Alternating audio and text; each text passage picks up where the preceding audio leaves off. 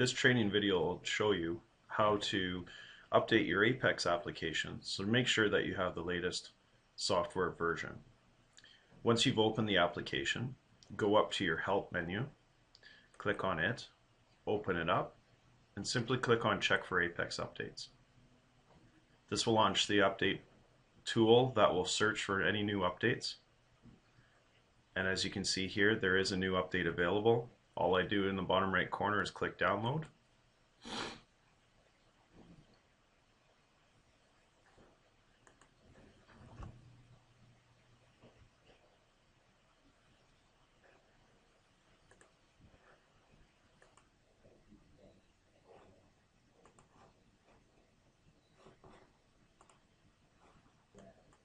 Once that's done downloading, then it will close the program and open up this install wizard. Hit OK, and it will go through its installation process, unpack the download, and do it all fairly seamlessly.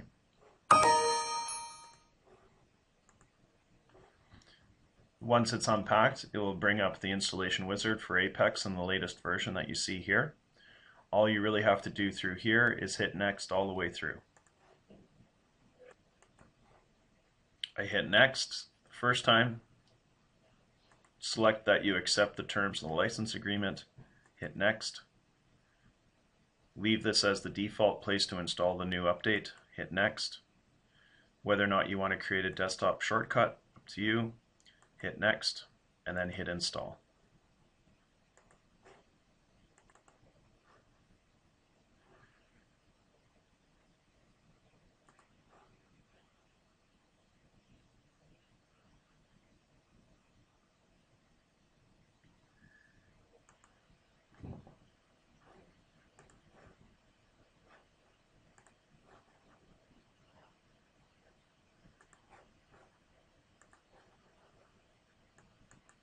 Once this is done, it will bring up this page that says it's completed.